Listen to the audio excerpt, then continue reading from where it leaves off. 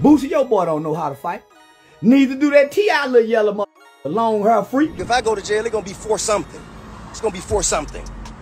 I don't play no police game, man. I ain't really got no opinion on him because, my opinion can send me to prison.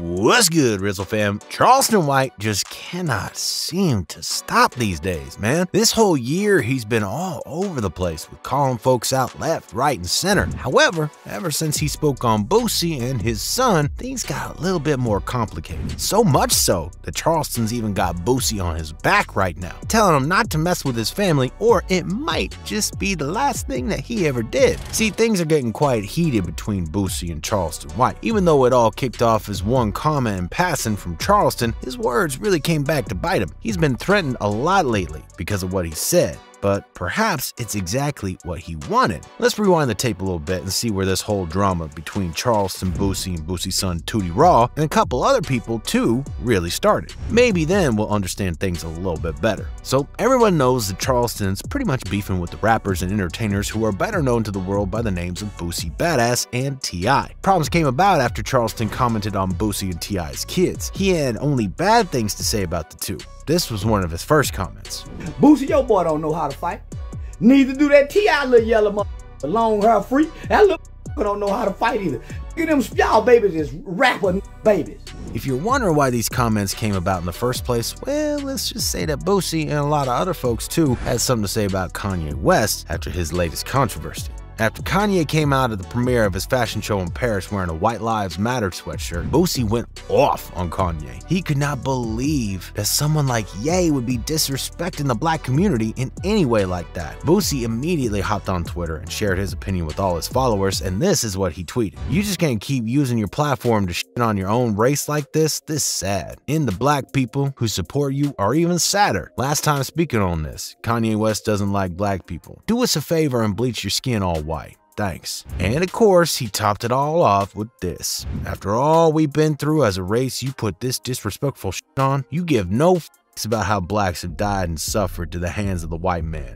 You say Bush don't like black people." Needless to say, Ye lost all the respect he once had in the eyes of Lil Boosie. However, one of the people who took Ye's side was Charleston White. He was right there with Ye. He also said that Boosie has no right whatsoever to talk to the damage being done about black people. Why? Well, according to Charleston, Boosie did way more damage to his community and to his people than Ye ever will. Charleston thinks that Boosie didn't get the message that Ye was trying to tell everyone. If you ask him, Ye was actually trying to say that all lives matter, white and black. In a recent interview, Charleston White said this in Ye's defense. He said he'll slap Kanye West. That's where he was wrong at, homie.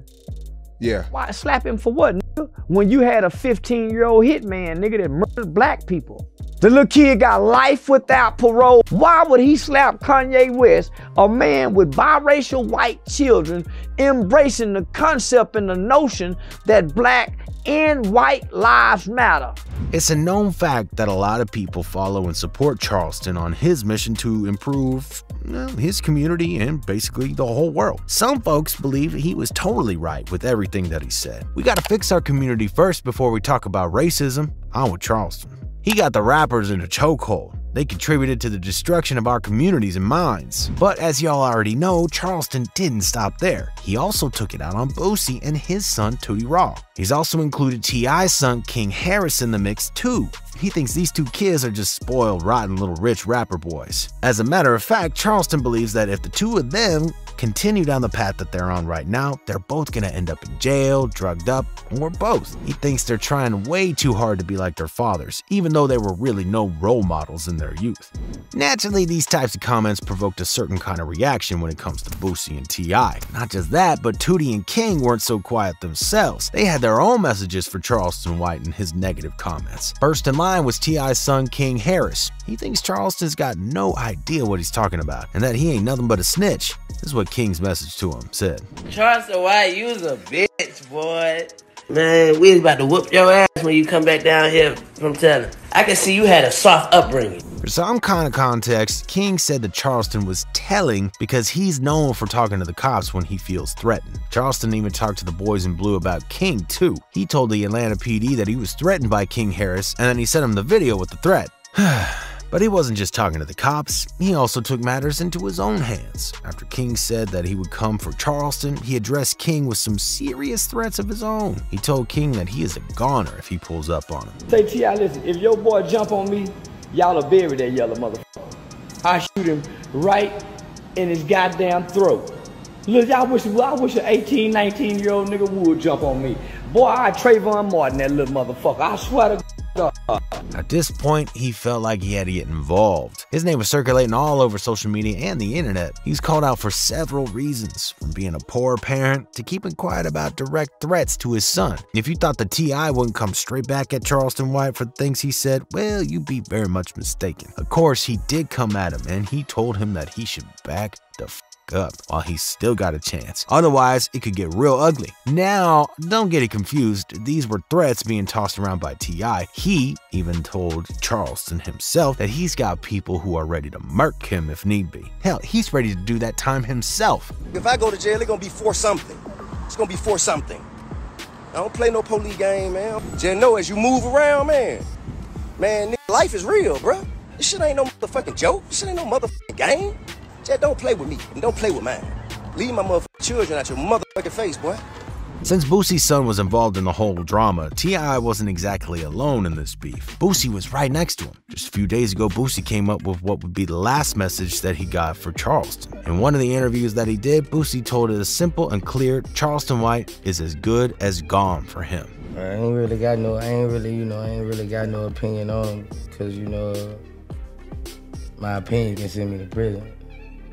So I ain't really, I ain't really got no opinion. Once you go to threaten people, kids, talking about you, I ain't the one gonna do all that. Certain people, you can't really express opinions on it.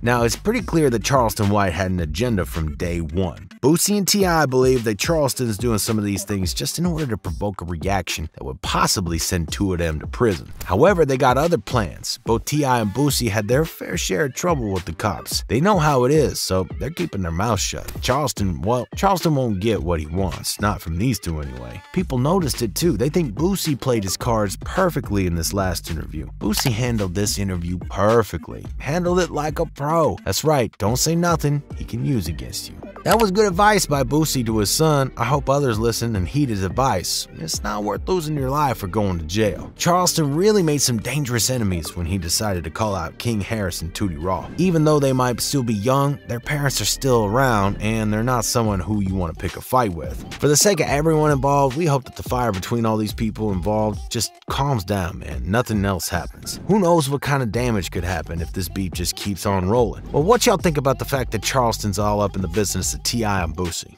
You think he should back off, or think he's got the right to call him out for everything they're doing? Let us know what you think all about it in the comments section below. If you like this video, make sure to check out this next one. And as always, you know what you gotta do. Keep it RIZZLE, man.